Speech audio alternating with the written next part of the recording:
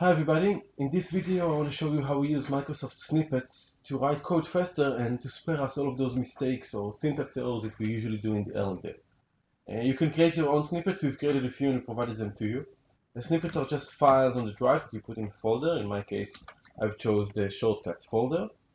Now let's go ahead and see how we can use them productively. First of all, let's add them to our Visual Studio. So I'm going to go to Tools, Code Snippet Manager, and I'm going to say Add, and choose the folder where my snippets are, and I'll say Select Folder. Great. So now I have an entry here called Shortcuts. I'll open it, and I can see all of the different snippets that we have created, or we've imported, and we can use them and play with them. You can also feel free to change each and every one of them. But I want to show you how to use them in the context of a demo, in the context of writing code, to see how it's useful in my day-to-day presentations. Let's see where that takes us. So first thing I want to do, I want to call the controller that we've created. I have a controller called show orders, very simple one. I want to call it from my menu.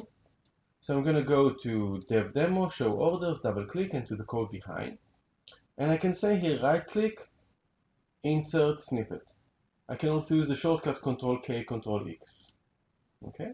And now I can choose a folder based on the folder that we had before. So you can see we can choose shortcuts, and I can get a list of my snippets. In this case, I'm going to use the run one. We can see in the tooltip that it tells us what is the shortcut for it. I can say this, or I can just say run, tab, and get this. Okay, so I'll say run, dev demo, show orders.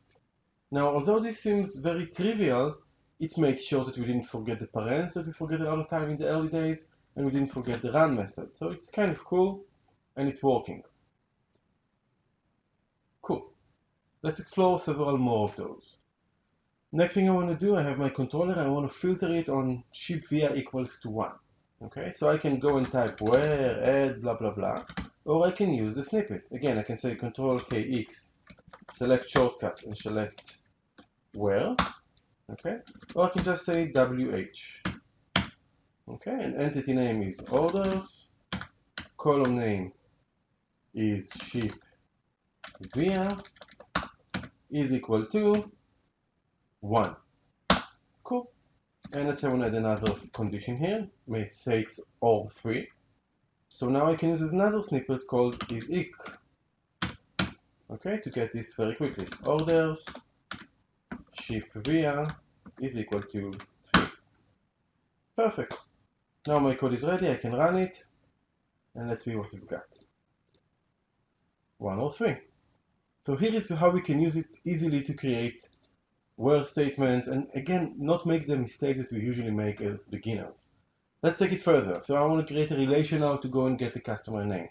Now I can go and drag the customer over here, just like we were doing the drag and drop. I can also generate this using a snippet. There's a snippet called member.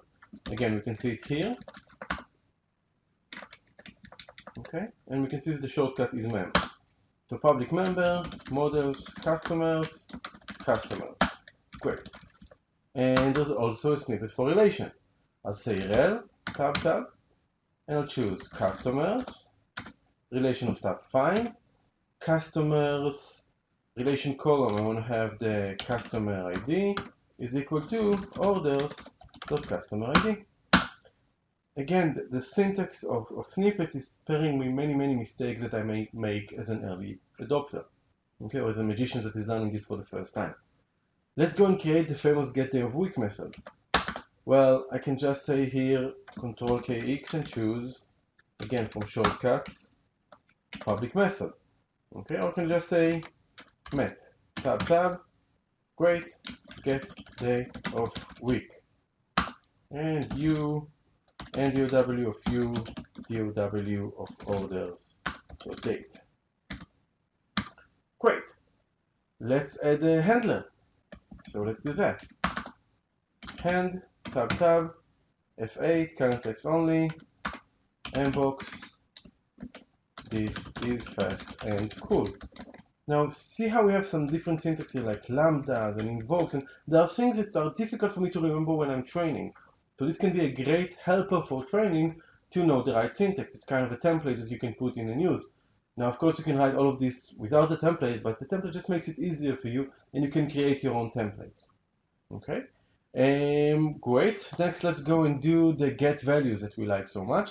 So I'm going to go to types, customer ID, and again I have a template for that, get v, a snippet for that, tab. Great. Everything is written for me. I can say models.customers. I don't care about the member name. Customer, I want to have the name, and customer ID. Great. So it's that easy to write a get value.